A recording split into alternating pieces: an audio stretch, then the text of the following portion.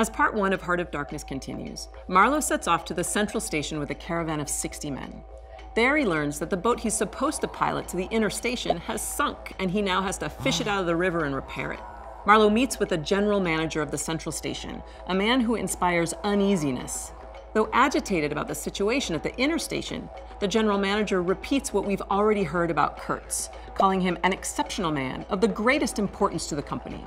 A fire burns up a shed that stores trading goods, and natives dance. An African man, accused of setting the fire, is beaten severely, and Marlow hears his moans during the night.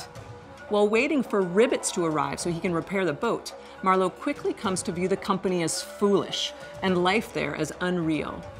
One group of pilgrims is supposed to be making bricks, but there are no brick-making materials. Marlow says, "It was as unreal as the philanthropic pretense of the whole concern. The only real feeling was a desire to get appointed to a trading post where ivory was to be had."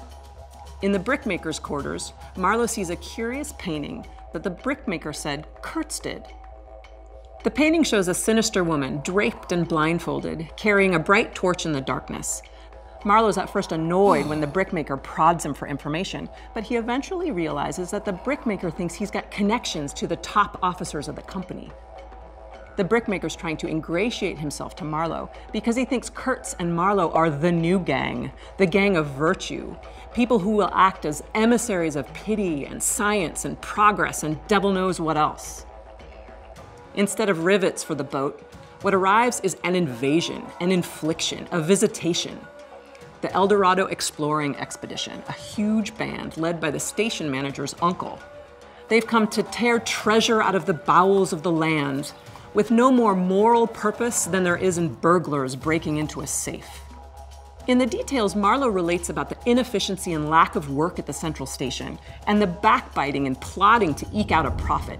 This section harps on the hypocrisy, the greed, and the indifference of European colonial agents. The idea of colonialism as philanthropic and moral is shown to be a pretense. Pilgrims, not religious believers, but capitalist ones, seeking profit and percentages by plundering African resources.